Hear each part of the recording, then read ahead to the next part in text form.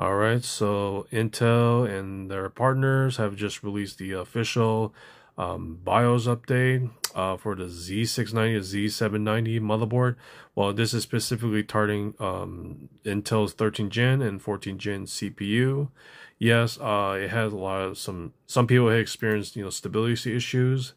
Um, I did make the video the other day, regarding the beta BIOS update, which it was highly unstable. It just shows like some significant slowdown behavior, and I was not really happy about it, which I did post on the forums.